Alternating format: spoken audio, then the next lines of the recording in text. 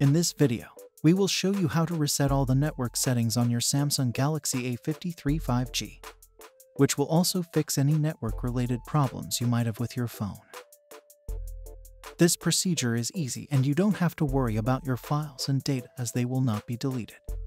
To begin, swipe down from the top of the screen and then tap the gear icon to open the Settings app. Scroll all the way down and then tap General Management. Tap Reset to view all the other reset options on your phone. Select Reset Network Settings. You may read the information on the screen to know more about the procedure, and when ready, tap Reset Settings. Enter your security lock to verify your identity. Finally, tap Reset. This will immediately reset all the wireless services on your phone, as well as fix any network problem you might have with it.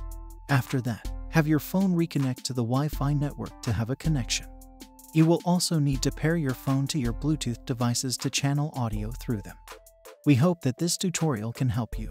Please support us by subscribing to our channel. Thanks for watching.